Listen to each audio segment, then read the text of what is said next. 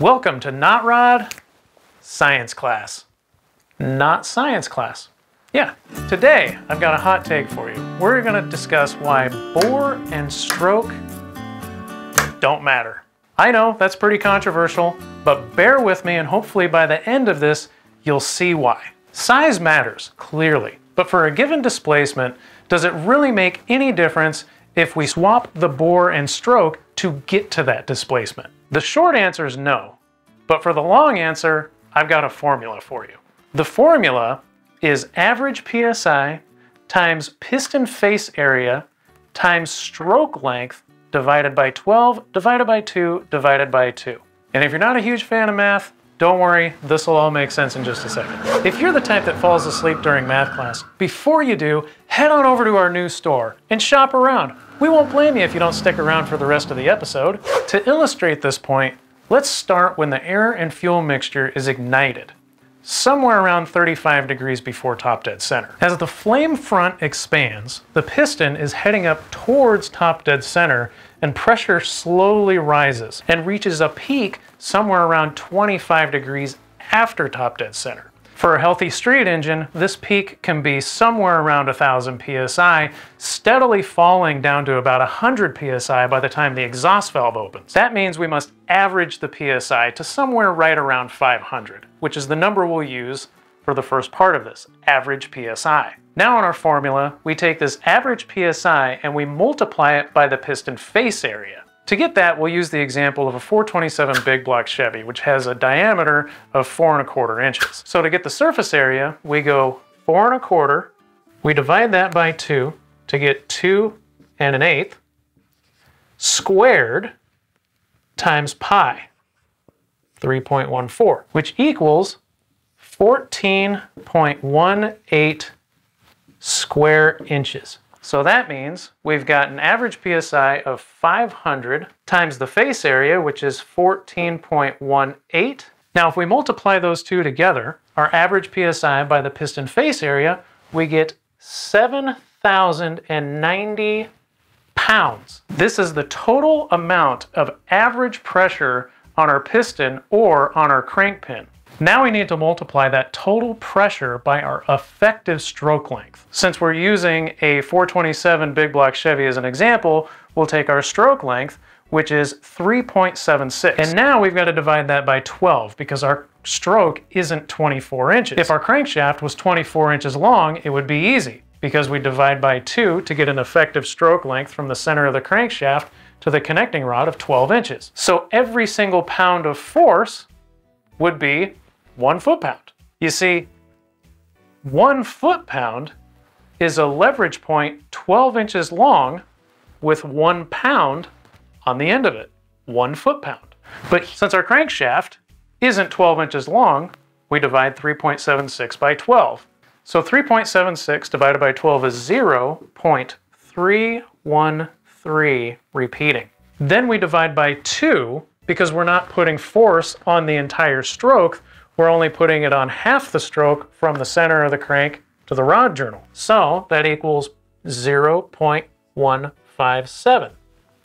Then remember how we had to average the piston PSI because we weren't using all of that 1000 PSI all the way through?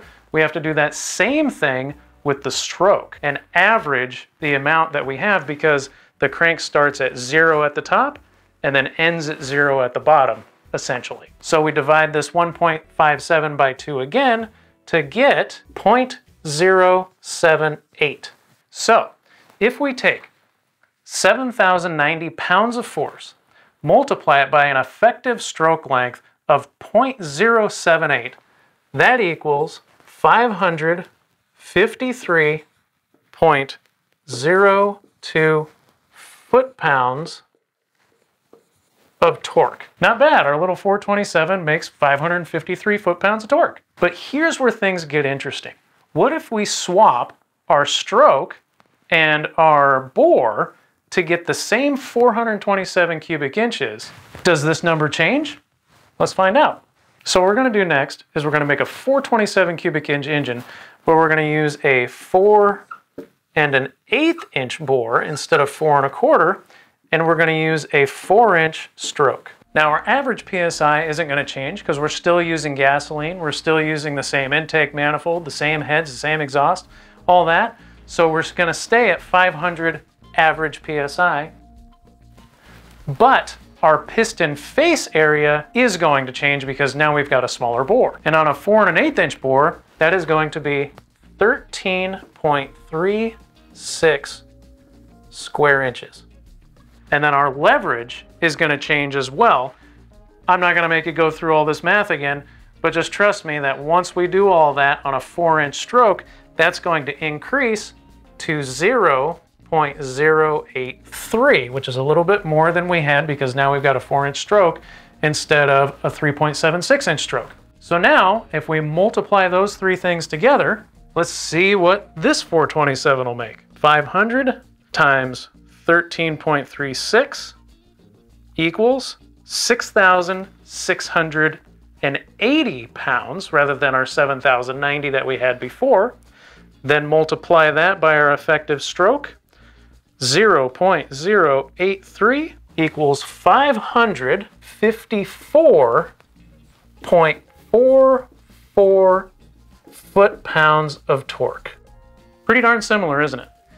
And that 1 foot-pound difference that we're seeing right here is really just a rounding error because we're using so many decimal points.